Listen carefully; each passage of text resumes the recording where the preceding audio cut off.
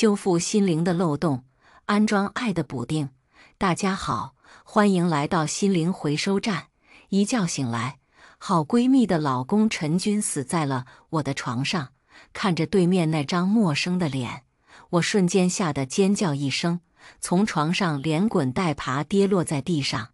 这时，我老公张许和闺蜜周慧从外面冲进来，周慧拼命撕扯拍打着我的头发，声嘶力竭地控诉我：李英，你对得起我吗？我把你当成最好的闺蜜，你居然勾引我老公，我打死你这个下贱不要脸的狐狸精！我急忙挣扎，不停地向他摇头。你听我解释，我没有。见周慧情绪激动，我只能转向老公张许辩解：老公，你相信我，我也不知道这是怎么回事，我跟陈军私底下都没联系过，我怎么会勾引他呢？这其中肯定有什么误会。张许恶狠狠地瞪了我一眼，伸手把床上还躺着的陈军翻过身来，瞬间他的脸色变得更加难看。陈军死了！我一下子呆立在原地。什么？陈军死了？我闺蜜的老公死在了我的床上？我头皮发麻，大脑一片空白。面对这种情景，不知道该怎么办才好。周慧则痛哭流涕地扑在床沿边，撕扯着陈军的光膀子：你这个杀千刀的，背着我偷女人，还偷到我闺蜜头上，你怎么对得起我？现在连自己的命都搭进去了。我跌坐在地上瑟瑟发抖，望着陈军那张惨白青黑的脸，感觉脊背都在发凉。我仰起头，抓着张许的裤腿，拼命地哀求：老公，你相信我，我没有出轨，不信你检查我的手机。周慧冷冷一笑，拽着我的头发把我拖到客厅的矮桌上，将一部手机狠狠地拍在上面。检查手机？你以为我跟张许是怎么发现你俩私情，赶过来抓奸的？那是陈军的手机。我哆嗦嗦地打开了屏幕，入眼看到的却都是我跟陈军不堪入目的照片。画面中，我躺在床上，缩在陈军的怀里，摆出各种姿势。看那些照片的穿着和细节，还不是同一天拍的，最起码有好几个月时间了。我一时间哑口无言，只能摇着头看向张许。我确实跟陈军没关系，咱们结婚这么多年，你应该知道我的为人。这些照片肯定是 P 的，你相信我，不然咱们报警。张许面露嫌恶，冷冷地甩开我的手，反问：报警？把事情闹大了，让所有人都知道我的好哥们给我戴绿帽子，死在我老婆的床上吗？他侧手指着房间的门，眼中压抑着悲愤：你给我滚！从今以后，别再让我看到你！张许拽着我的胳膊，把我拽了起来。他像是被激怒的野兽，把我推着搡着往门外赶。我嘶声哭诉，抓着他的胳膊，求他相信我。可他却被愤怒冲昏了头脑。我被他硬生生地拽到门口，往外面一推，绊到门槛，还差点从楼梯上摔下去。今天是周末，邻居们不用上班，听到动静也全都探出头来，对着我们指指点点的。周慧尖着嗓子扑了出来，指着我的身影扬声骂道：大家快来看呐，就是这个贱人，他勾引我老公，我老公死在了他的床上。因为周慧的宣扬，整栋楼的人都沸腾了。住在对面的大妈一脸嫌恶地望着我，我就说这骚狐狸不是什么好人，平时在我们老杨面前都搔首弄姿的，没想到还真敢把男人勾回到家里，真是晦气。住在楼上的是个30多岁的年轻男人，眼神猥琐地打量着我。不会吧，还闹出了人命？玩得挺花呀！我还穿着松垮的睡衣，赤着脚站在门口，那些人异样的眼神像是刀子，扎得我全身疼。张许向我怒吼：你还愣着干什么？想让所有人看我笑话吗？给我滚！外面天寒地冻的，我穿着睡衣，连双鞋都没有，因为无处可去。我一边哭一边走到小区附近的公园里。关于我跟陈军的事情已经在小区周边传开了，周慧像疯了似的在业主群发消息，还都是我跟她老公陈军的暧昧照片。大家快来看啊，这就是那对渣男贱女，我老公就是死在这个贱人的床上，亏我把她当成最好的闺蜜，她背地里睡我男人。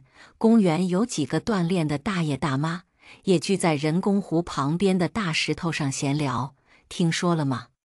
咱们小区有对奸夫淫妇被抓奸了，那男的还死在女的床上，真是作孽哦。听说那女的已经被她老公赶出来了，发生这种事情，她以后还怎么见人？我穿着睡衣，冻得瑟瑟发抖，无力的辩解：我没有出轨，他也不是我害死的。但那些人不听，见我靠近，全都像见到疯子瘟神似的避开了。最后，有个站在凉亭里的大爷打量着我，冷哼说：你说你没害死人，那总得拿出证据来才行啊！人家老婆亲自登门抓的奸，你老公都把你赶出家门了，你跟我们外人说这些。听到老大爷的话，我愣了一下，刚才因为突遭巨变慌乱的思绪，瞬间有了个定海神针。说得对，我必须拿出证据证明自己的清白。我没做过的事情就是没做过，我一定要查清楚这到底是怎么回事。我冷到打牙颤，拨通了报警电话。喂，我要报警，我家死人了。是一个女警官接待了我，她见我全身上下只穿了一层睡衣，还特意找了衣服给我换上。女警官给我倒了杯热水，先喝点水吧。我同事已经赶去了解情况了，你提交给我们的那些照片也找了专门的技术科做鉴定，如果是 P 的，很快就能出结果的。我收敛思绪，点了点头，等待着鉴定的结果。有2个男警官先回来的，跟他们一起回来的还有张许和周慧。一看到我，周慧就情绪激动，扑上来想打我。就是他害死我老公，我老公的尸体还在他床上躺着呢。你们这些警察是怎么回事？你们抓我们来干什么？还调查什么？警察拉住了周慧，并严厉地说：这里是警察局，请你注意自己的言行。我们警方办案是要讲究真凭实据的，陈先生究竟是猝死还是他杀，要等尸体检验报告出来再说。我们今天叫你们来，只是先了解一下初步的情况，请你们配合调查。周慧告诉警察，昨天晚上她在陈军的手机里看到跟我的暧昧照片，她当时气疯了，找我的老公张许商量对策。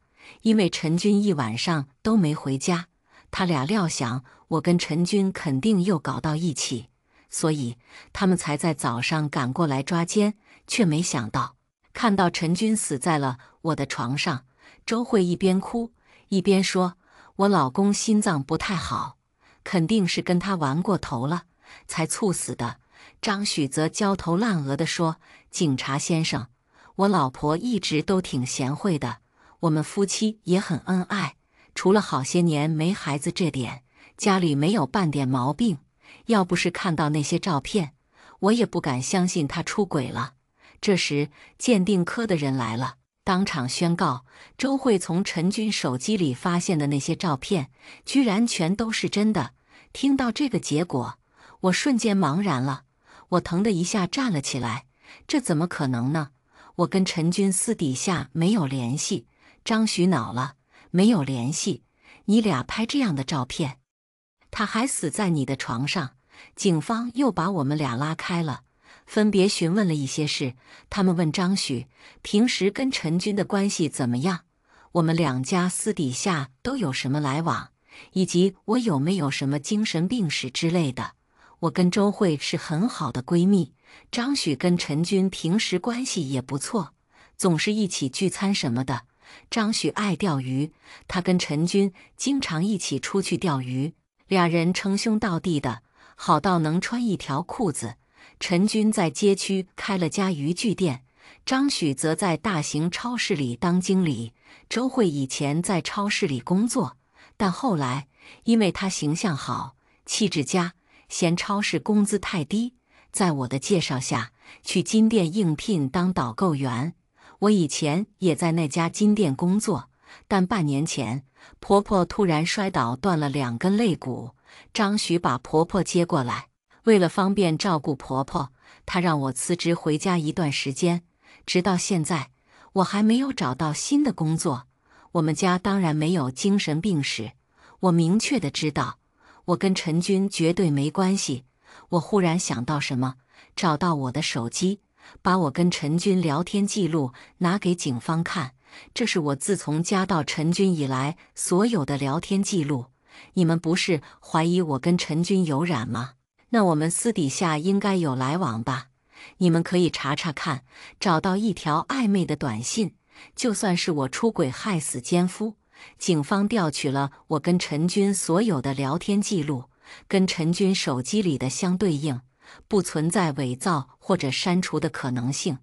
我跟陈军自从加好友以后，总共聊天没超过10句话，还都是围绕周慧的话题。周慧懵逼了，张许也傻眼了。最后周慧迟疑地问，有没有可能他俩用小号之类的？警方向我询问案发当晚的事情经过，我回忆着说，那天晚上我老公张许在超市加班工作，大概下午6点，他打电话给我，说超市仓库有批货要处理，今晚不能回家了，所以就我跟姐姐吃了饭。我现在没工作，就留在家里给他和姐姐做饭。吃完饭，我看了会电视就睡着了。警察忽然问，你有姐姐？我陡然想起来一件事，回答说，是，那是张许的姐姐。张许的姐姐名叫张蓉，跟她老公离婚后回到了娘家，以前一直在乡下陪我婆婆住，但半年前我婆婆受伤骨折，她跟着一起搬来跟我照顾婆婆，顺便在城市里找了份保姆的工作。婆婆伤好以后，她没跟婆婆一起回去，而是一直借住在我们家里。昨天晚上张许没回来，但姐姐是在家的，如果家里真有什么事儿，她肯定是知道的。然而面对警方的询问，张蓉回答说，我不知道，我昨晚睡得死，没听到什么动静。我急了，姐，平时张许在外出差，就咱们俩在家，你给我说句公道话，我是那种出轨找男人的人吗？我就在你的眼皮子底下，但凡出点声，有点不寻常的事儿，你都知道吧？张蓉悠悠一笑，呵了一声，说，我是干保姆的，有时候会留在雇主家睡觉，谁知道我不在的时候，你有没有偷男人？理应我们陈家就没出过这么丢人的事儿，我要是你，早一头撞死在墙上了。婆家张蓉跟我关系不好，因我跟张许结婚多年也没孩子，他们老张家对我颇有怨言。但我跟张许结婚，房子是我婚前买的，他们家只出了10几万的彩礼。离了婚，张许连在城市里落脚的地方都没有，所以张家对孩子的事才敢怒不敢言。那个看起来经验老道的警察打量着我们几个人，最终向女警官使了使眼色，说先带她去医院做个检查。我在女警官的陪同下去医院做了检查，检查结果显示，我的身上包括身体里没有任何有关陈军的痕迹，也就是说，他仅是尸体躺在我的身边睡了1个晚上，什么都没跟我做。而且在随后的检查中，医生还发现我的尿液中含有大量的安眠药成分。面对这个结果，张许说，那就是陈军这个王八蛋看上了我老婆，偷偷在我们家的饭食中下了安眠药，等我老婆睡着了，再潜入我家，躺在我老婆身边，拍了那种照片。他一脸愧疚地看向我，还上前拉着我的手，说，老婆，对不起，是我错怪了你，也是我没有保护好你。被张许拉着手，我有点发懵。事情真相确实是这样吗？陈军喜欢我，所以才给我下安眠药。半夜3更潜入我家，偷拍我的那种照片。可是我摇了摇头，说这不太对劲。张许却一把搂住我的肩膀，说有什么不对劲的？警察不都还了你清白吗？就是陈军那个王八蛋自作自受，他肯定是偷拍的时候太紧张了，引发了心脏病，多行不义必自毙。见我仍是愣神，他又摇了摇我，说查案办案是警察的事儿，跟咱们没关系。陈军的尸检报告还没出来，关于他的死因还没有定论，警察让我们先回去等待结果。可一想到陈军死在我的床上，我就怎么也安不下心。直到晚上，前同事打电话慰问我，还有意无意地说了句陈军也真是的，没想到居然是这种人。前段时间还看到他去总店给周慧买金首饰呢，没想到私底下干这样的事儿。我忽然想到了什么，追问：你说陈军去总店给周慧买金首饰，前同事告诉我，大概3个月前，他去总店拿货的时候，看到陈军在鬼头鬼脑买金首饰。他回忆着说，我当时还跟他开玩笑来着，怎么这时候想到买金首饰？陈军挺紧张的，还说是买给周慧的礼物，想给周慧一个惊喜，让我们千万不要跟周慧说。我顿时警觉起来，反问：那周慧知道金首饰的事吗？前同事回答：知道啊，后来他还把金镯子带去给我们炫耀呢。但我还是打了电话找周慧确认，周慧也承认了，金首饰是陈军给我买的。他说我生日快到了，想给我一个惊喜。我反问他：你不觉得奇怪吗？你自己就是金店的导购，如果他想买金首饰的话，找你就行了，更方便，还能拿到更多的折扣，还能给你加业绩。他为什么偏偏跑去总店买？周慧不耐烦地说：说了他想给我惊喜呀，肯定要偷偷买，不能让我知道吗？我悠悠地问：可你想想看，陈军是这样浪漫大方的人吗？陈军比周慧大了几岁，以前周慧就经常跟我抱怨，说跟陈军没有共同话题。陈军为人抠门，别说什么金首饰，就是周慧洗澡多吹了几分钟的头发，他都要念叨着浪费。给家里买个电视都要东拼西凑叠加折扣才可以，那不太像他能做出来的事儿。周慧也意识到什么，反问我：你什么意思？我循循善诱地说：你觉得他在总店买的金首饰真是送你的吗？确定不是被熟人发现之后，为了糊弄你，只能再给你也买一个？简而言之，你怎么确定他当时只买了一个？想明白这点，我豁然开朗。为什么之前一直感觉不对劲？如果陈军真对我有那种意思，按理说他日常生活中也会表露出来，向我献殷勤，不怀好意接近我之类的。可关键是，我俩平时连聊天都很少，根本没什么特别的交集。周慧急了，质问我：如果你跟我老公没关系，那他手机里怎么有你那种照片？我反问：或许是为了保护和遮掩其他的什么人呢？我知道真正跟陈军出轨偷情的人是谁了。姐姐张蓉打电话给我和张许，说自己跟雇主辞职了，打算回老家照看婆婆。我们回复说：你先回家一趟再说吧。张蓉回来时，我们都坐在客厅里等着她，见我们目光异样，张蓉瞬间紧张，她磕磕巴巴地问：你们怎么都在这里呀？干啥这么看着我？我冷冷一笑，反问她：姐，你之前买的金镯子呢？能不能给我们看看？张蓉瞬间紧张起来，下意识地遮住手腕，说：这是我花了工资自己买的。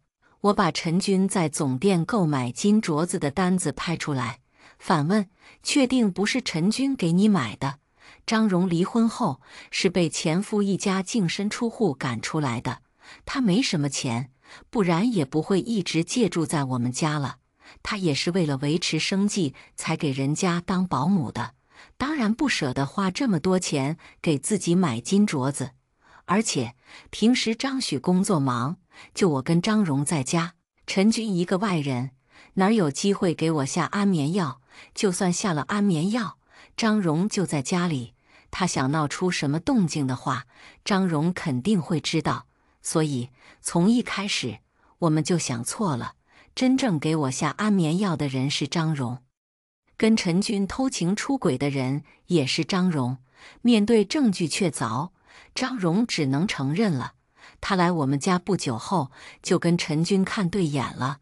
陈军向他抱怨周慧太强势，不是会过日子的人。而张荣呢，刚跟老公离婚，还寄人篱下，在陈军的攻势下，很快就沦陷了。张荣跪在地上，痛哭流涕。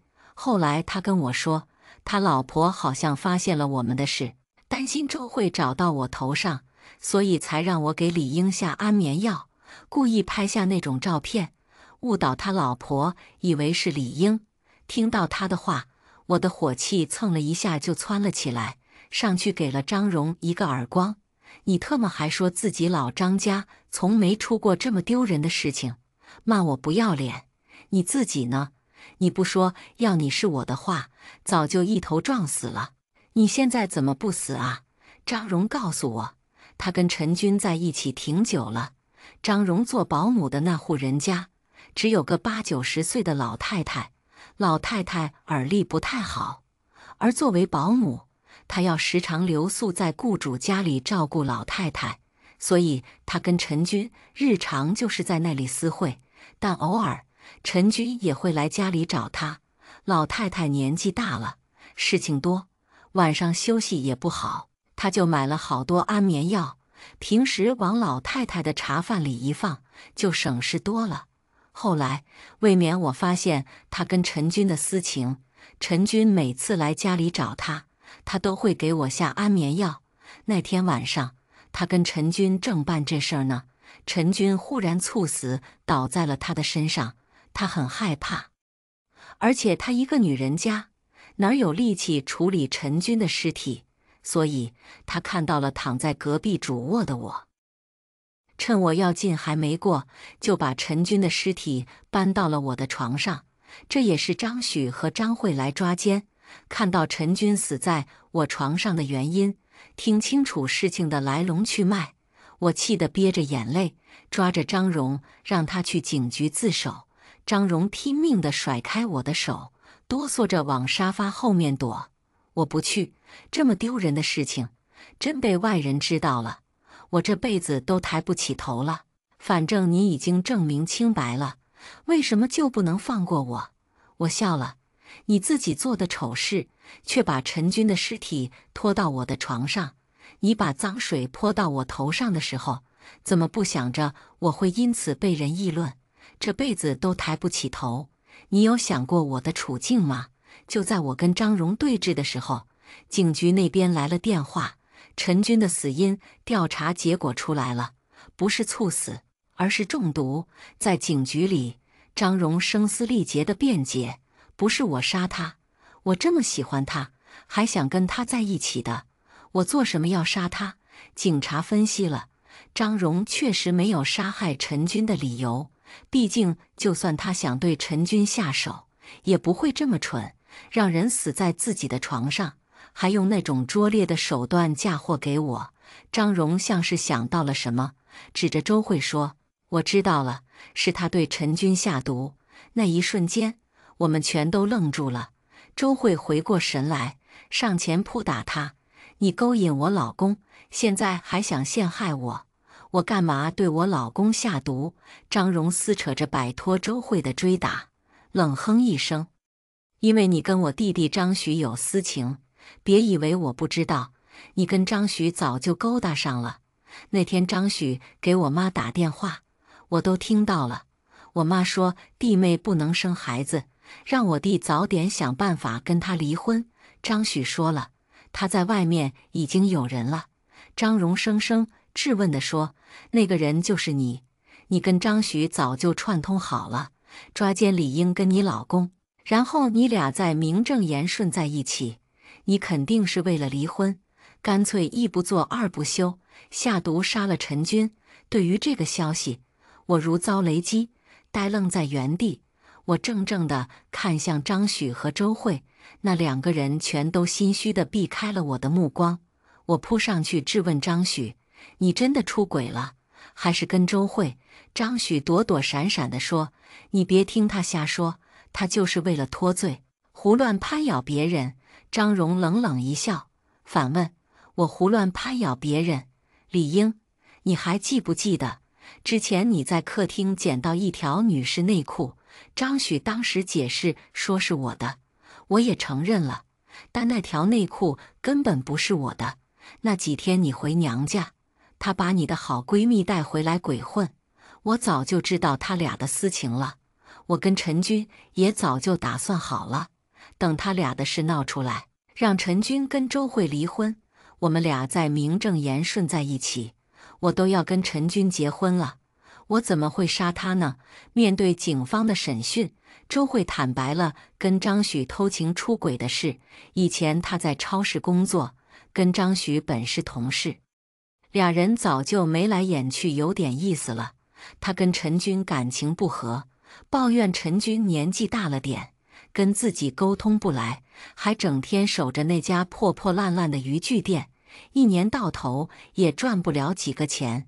张许则向他抱怨我生不出孩子，现在连工作也没了，整天在家里闲吃闲喝，一大家子全指望他一个人养着，他压力很大等等。俩人一来二去勾搭到一起，但周慧坚决否认自己下毒杀害陈军的事。周慧极力向警方辩解：“我只是想跟他离婚，我手上还有他出轨的证据，只要离婚就可以了。我连跟他出轨的三儿都搞错了，我干嘛非要下毒杀他呢？”警方也很快排除了周慧的嫌疑，原因很简单，让陈军中毒死亡的毒药效很快，他应该是在我家里中毒的。最终，警方把所有的目光集中到张许的身上。张许笑了笑，无奈地说：“我是跟周慧出轨了，但我也没有理由杀她呀。”我冷冷一笑，回答说：“你以为跟陈军出轨的人是我？你想揭穿出轨的事，把我赶出家门，这样你就能名正言顺跟我离婚，甚至要求我净身出户。你往我身上泼脏水，这样一来，我也没脸跟你争财产。现在我算是明白，从发现陈军死在我床上之后，张许异常表现的原因了。他口口声声说我给他戴绿帽子，让他的好兄弟死在我的床上，让他丢尽颜面，却放任周慧把事情闹大，恨不能让所有人都知道我出轨的事。发现陈军死在家里，他第一件事不是报警，而是急着把我赶走。这是一个很完美的计划，毕竟陈军死在我的床上，他的手机里还有关于我的暧昧照片，他只需要扮演受害者的角色，事后把我赶出家门，然后串通周慧，料理陈军的后事，这样就能神不知鬼不觉地掩盖他的罪行。只是他想不到我会不甘心地报警，而跟陈军出轨的人不是我，而是他的姐姐张荣。但张许就是不肯承认杀害陈军的事实，他还各种狡辩。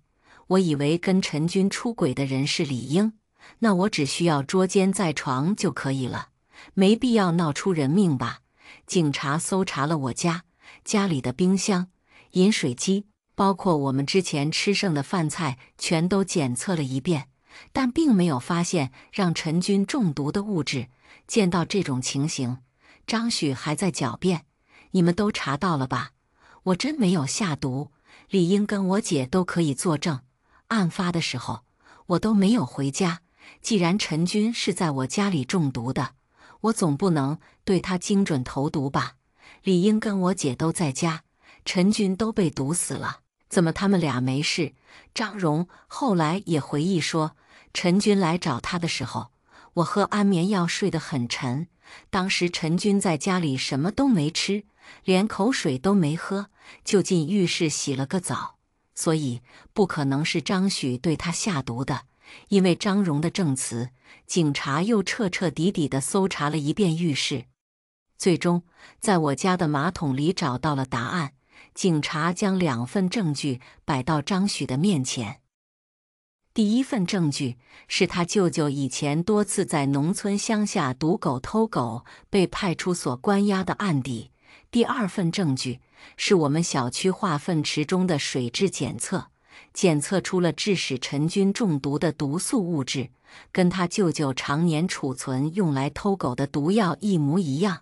据法医和警方分析，事情的真相应该是这样：我们家里本来就储存了张许舅舅用来偷狗的那种毒药，但被张许倒在了卫生间的马桶里。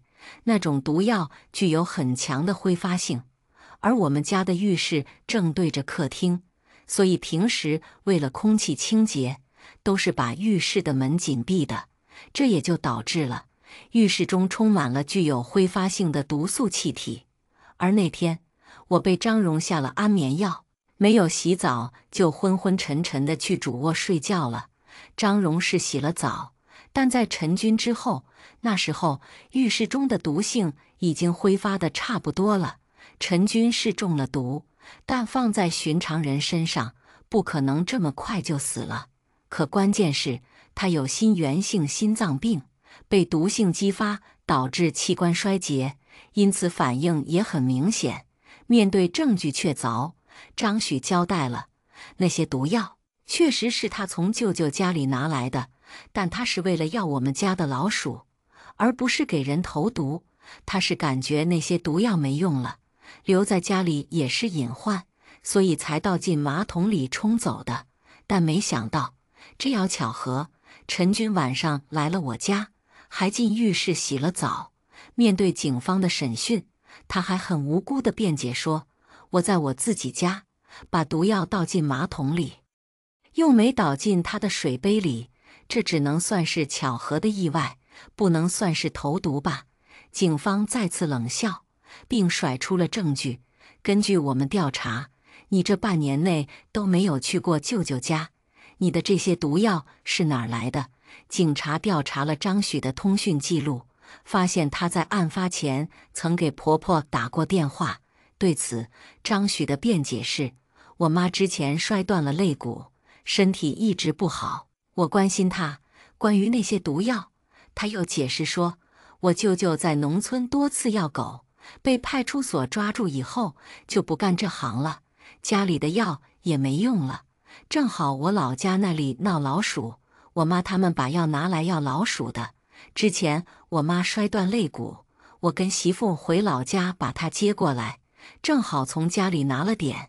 对于张许的证词，警方分开审讯了婆婆。农村老太太哪儿见过这种阵仗，当然不会像张许这样油嘴滑舌的狡辩。警察没问她几句，老太太就全都交代了。那些毒药是她当初来我家养伤的时候带上的，不是为了要老鼠，而是给我下毒。她还说得义正言辞的，这个贱人嫁进我们家这么久，连个孩子都没有，还缠着我儿子不肯离婚。我的宝贝儿子怎么能因为他绝后？我就是想毒死他，给我儿子再换个老婆，就是当时没机会下手。我伤好以后又回了乡下，那些毒药就留在城里了。婆婆说她给张许打过电话询问毒药的事，还暗搓搓地想让张许毒死我，但张许当时告诉她，我出轨了，他也出轨了，等他抓奸在床后就能跟周慧结婚了。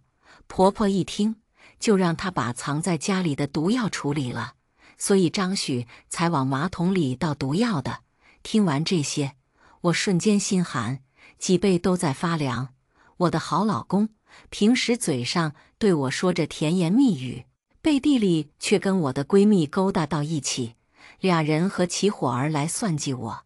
当初婆婆受伤需要休养的时候，她口口声声自己是个男人，家里的顶梁柱，所以让我辞职，自己在外工作赚钱，到头来却嫌弃我找不到工作，让她一个人背负太多。我的好婆姐，离婚回家走投无路时，是我收留了她，平时给她洗衣服做饭，可她却不念着我的半点好，自己跟人出轨偷情，还把死在自己身上的男人偷偷转移到我的床上嫁祸我。还有我的好婆婆，我像是女儿似的诚心对她，在她受伤休养的时候，是我端屎端尿的伺候她，可到头来，就因为我生不出孩子，她竟想毒死我，给自家宝贝儿子换个老婆，合着全家都在算计我呢。张许和婆婆被抓了，她姐姐张蓉也因为设计陷害被抓，一家人整整齐齐，也算是另外一种意义上的团聚了。直到那时，张许还在向我狡辩：“李英，我没想杀你的，我真没想害你。”我冷喝一声，反问：“你是没想过要害我，还是没机会害我？”我生生质问张许：“我没想过要跟你离婚吗？你妈因为生不出孩子的事，处处为难我，我没少跟你提出离婚吧？但你不愿意，还嘴硬说什么自己不介意，丁克也很好。你为什么不肯离婚？你妈为什么宁可下毒害死我，都不肯走正常的法律途径？你也很清楚，不就是想霸占家里的那点财产吗？找到我的错处，把我赶出家门，甚至害我一条命，那些财产就全是你们的了。你没想害死我，是因为你自觉手里有筹码，不需要再冒险。”我问他：“如果你没有看到陈军手机里的那些照片，怀疑我跟他出轨，知道自己在抓住把柄了，你确定不会像你妈说的那样对我下毒，让我给你的小情人儿周慧腾位置？”答案是肯定的，只能说陈军拍下用来害我的照片，反而阴错阳差救了我一命。我又说，当初是你要我辞职，辞职后空窗期找不到工作，也不是我故意的。你怎么有脸反过来抱怨说我整天不出去工作，只让你养家的？还有生不出孩子的事儿。我甩出藏在包里很久的检验单，冷笑：“不要一生不出孩子就怪女人，我给你留着脸呢。你跟你妈还真以为自己能行了。我跟张许结婚多年还没有孩子，确实是他的原因，但我每次让他去医院做个检查，他都要跟我发脾气，还说丢人什么的。他跟他妈把所有的问题归咎于我的身上，认为是我不适宜生孩子。换个女人总行了吧？殊不知，别说是换个女人，就算换个母猪来，该生不出还是生不出。在这场闹剧里，我像是砧板上的鱼肉，被他们几个人肆意算计宰割。幸好在百口莫辩的情况下，我没有妥协认输，而是选择报警，证明自己的清白。接下来等待他们的将会是法律的裁决。下面我们来听第二个故事。公公错把孙女喊成女儿，儿子起疑去做鉴定，结果让全家人崩溃。口误不是什么大事，但有时候口误会引发很多不可收拾的局面。口误有时候会让一桩好好的婚姻走向破裂，所以很多时候说话做事需谨慎，否则产生的后果不是自己所能承担得起的。顾念念今年29岁，和老公苏子晨结婚已经3年，婚后小两口的感情一直很好，他们天天出双入对，让人羡慕。顾念念和苏子晨是在一次朋友聚会上认识的，当天晚上两人都喝了不少酒。聚会散场的时候，朋友把他们俩送去酒店，并帮他们办理了入住手续。朋友明明给他们俩开的是2个房间，可第二天早上顾念念醒来的时候，却发现自己身边躺着一个男人，而自己却赤裸着身子。那个男人不是别人，而是苏子晨。顾念念吓了一跳，她大声质问苏子晨：“你怎么在我房间的？昨晚你到底对我做了什么？你给我滚出去！我不想再看到你！”说罢，顾念念不知所措地把自己的头埋在被子里痛哭了起来。她越哭越难过：“我会对你负责的，你先别哭好吗？昨晚我也喝多了，头晕得很，我也不知道是怎么回事。”苏子晨低声说道。那天苏子晨一直向顾念念道歉，同时还一再保证自己一定会对顾念念负责的。顾念念心烦，就把他赶了出去。1个月后，顾念念发现自己一向准时来报到的例假迟迟没有来，她顿时慌了神。最后在朋友的建议下，她去药店买了验孕棒回来测试，谁知验孕棒却显示2条杠。顾念念吓了一跳，思来想去后，她决定不要这个孩子，因为她和苏子晨只是一面之缘，他们俩根本就没有感情基础，她不敢拿自己的婚姻当赌注。朋友劝她：“念念，打掉孩子是件大事，我觉得你应该通知一下苏子晨，毕竟他是孩子的亲生父亲，他有知情权。不了，我和他不熟，这事我能做主，你一定要替我保密哦。未婚先孕要是传开了，我妈会打死我的。”顾念念小声哀求着朋友：“知道了，知道了，我的顾大小姐，我一定会替你保密的。不过，你真的想好了吗？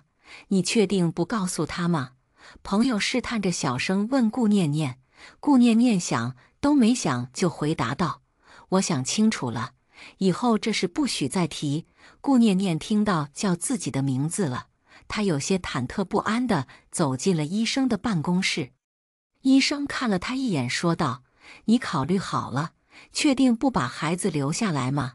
顾念念想都没想就回答医生：“想好了，也想清楚了，孩子现在开的不是时候，我决定放弃。”医生摇了摇头，小声嘀咕：“现在的年轻人啊，都不把命当命看。”哎，随后医院开了一些检查单给了顾念念，然后和她定了手术时间。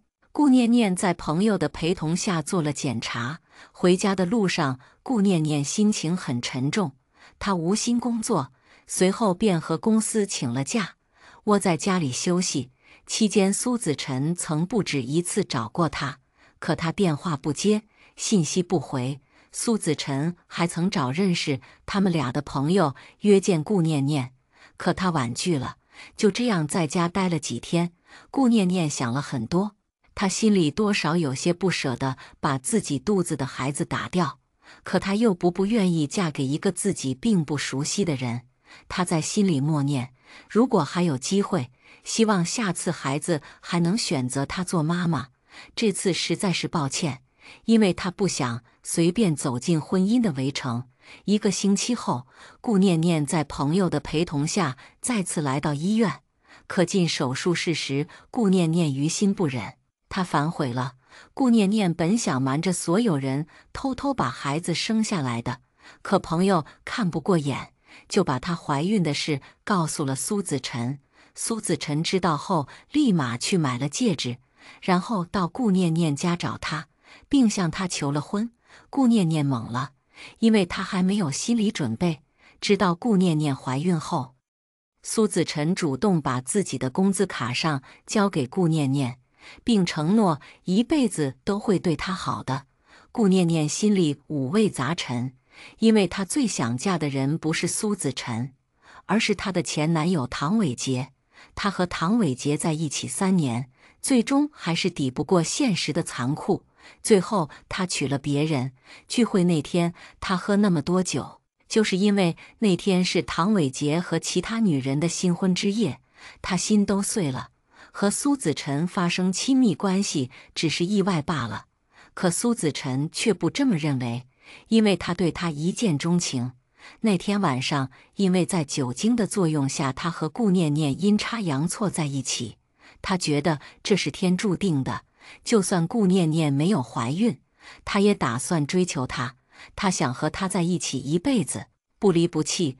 知道顾念念怀孕后，苏子晨强烈要求她辞职在家养胎，同时他还让顾念念把房子退了，然后搬过去和他同住，这样不仅方便照顾他，而且也能让两人培养感情，一举两得。他何乐而不为呢？顾念念犹豫再三，最后同意了苏子晨的提议。不久后便搬过去苏家，开始了新的生活。为了培养感情，苏子晨每天都按时上下班，只要有空，他就会陪顾念念出去走走看看。同时，他也在马不停蹄地准备他们的婚房，以及婚礼所有事宜、彩礼钱、三金，以及改口费和婚戒，全部都是苏子晨一个人负责。每天他都忙得像陀螺一样，可他还不忘抽空陪伴顾念念。苏子晨的种种表现让顾念念很满意，甚至一些小细节让他感动不已。他脸上多了很多笑容，看到他过得开心，朋友都替他感到开心，并祝福他和苏子晨。婚礼是在2个月后举行的，婚礼现场隆重而温馨。那天顾念念笑得很开心，她是苏子晨最美丽的新娘。可以说，顾念念和苏子晨是先婚后爱，因为他们之前并没有真正意义上的在一起，而是直接走进婚姻殿堂。就这样平平淡淡的过了几个月。一天凌晨2点多钟的时候，顾念念突然觉得下腹部有些疼痛，不得已她把苏子晨叫醒，然后让他把自己送去医院。因为她肚子越来越痛，她担心自己肚子里的孩子有事。很快苏子晨就把顾念念送到了医院。此时的她已经痛得说不出话来了。后面经过检查，需要立马做剖宫手术，因为顾念念有早产迹象。不久后，顾念念剖宫产下了一名女婴，孩子因为才30周，属于早产儿，必须要住在保温箱一段时间，否则会有生命危险。顾不上多想，苏子晨签了同意书，孩子很快就被送去了新生儿科。几天后，顾念念就出院了。因为孩子一出生就进了保温箱，所以顾念念很是自责，同时也很担心孩子。可探视时间1周只有2天，而且只能视频看，不能近距离看。孩子在保温箱里的那2个月，顾念念度日如年，她无时无刻想念孩子，她的心情很压抑，甚至有点抑郁。这可把苏子晨吓坏了，他不停安慰顾念念，希望她能坚强一点，为了孩子能振作起来，把身体养好，以后才有力气照顾好孩子。2个月后，经过一系列检查后，医生确定孩子没事后，就通知苏子晨和顾念念把孩子接回了家，并叮嘱他们一些注意事项。孩子回家后，因为月龄小经常哭闹，但苏子晨和顾念念都很耐心地照顾孩子。半夜孩子要起床喝夜奶，为了让顾念念能多休息一会儿，苏子晨自己起床泡奶喂孩子。经历过那么多事后，苏子晨和顾念念的感情越来越好，他们几乎天天都出双入对，让人羡慕不已。可让人想不通的是，顾念念的公公明明才60来岁，可他却一连叫错好几次孙女，公公把孙女错叫成女儿。刚开始家里人都以为是公公喝酒了，脑子不清晰，所以就把孙女叫成了女儿。苏子晨也觉得自己的老爸很可笑，连这么低级的错误老爸也能犯。他压根就没把老爸叫错女儿的事放在心里，谁知老爸一连叫错了好几次，这就让苏子晨有些不理解了。他开始留意了此事，看看到底是老爸口误，还是女儿的身世有问题。谁知1个星期后，公公再次把孙女叫做女儿。这次不仅是苏子晨坐不住了，就连婆婆也颇有威严。她决定弄清女儿的身世之谜。当天晚上，她趁给女儿洗澡的时候，偷偷从女儿头上剪下了一小撮头发，第二天一大早就拿去鉴定中心做亲子鉴定。几天后，苏子晨和女儿的亲子鉴定结果出来了，报告显示他不是女儿生物学父亲，也就是说，女儿的亲生父亲另有其人。当苏子晨拿着亲子鉴定报告去找顾念念对质的时候，顾念念也懵了，他不肯定相信这个鉴定结果。为了让顾念念心服口服，苏子晨提议他们和女儿再做一次亲子鉴定。谁知第二次的鉴定结果和第一次的一样，他不是女儿生物学父亲，但顾念念却是女儿生物学母亲。苏子晨怒了，他全心全意地对待顾念念母女俩，谁知到最后却是这样的结果，他无法接受这个事实。可顾念念死活不承认自己在和苏子晨在一起后和其他男人有过亲密关系，因为他思想没那么开放。苏子晨很痛苦，他爱顾念念，同时也很爱女儿，毕竟女儿从小都是他和顾念念一手带大的，每天他那么拼搏，为的就是让顾念念和女儿过得更好一些。可无论怎样，他都不愿意替别人养孩子。顾念念也很痛苦，她想明白，孩子不是苏子晨的，那到底是谁的？因为她和前男友分手后，她除了和苏子晨发生过关系外，她就没有和其他异性有过亲密接触。可问题到底出在哪？她也不知道。一家人顿时陷入了痛苦之中，难以自拔。而公公和婆婆因为此事对顾念念和孩子的态度也有了微妙的变化。事后，公公解释他为什么会把孙女叫错是女儿，其实原因很简单，那就是因为孙女长得一点都不像儿子。曾有邻居和亲戚在背后议论过此事。